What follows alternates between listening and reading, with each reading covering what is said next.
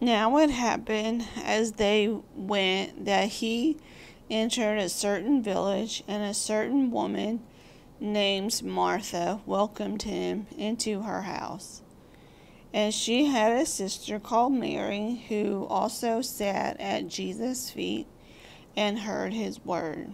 But Martha was distracted with much serving, and she approached him and said, Lord, do you not care that my sister has left me to serve alone?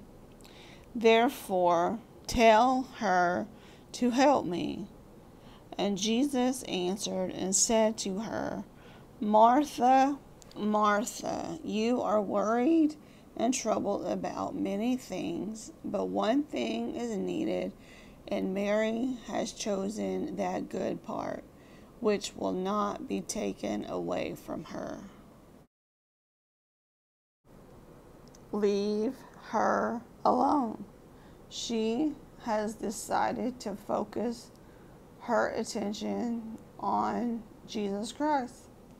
You have decided to distract yourself by serving and working, which is not, serving others isn't bad. It's not a bad thing to do, obviously.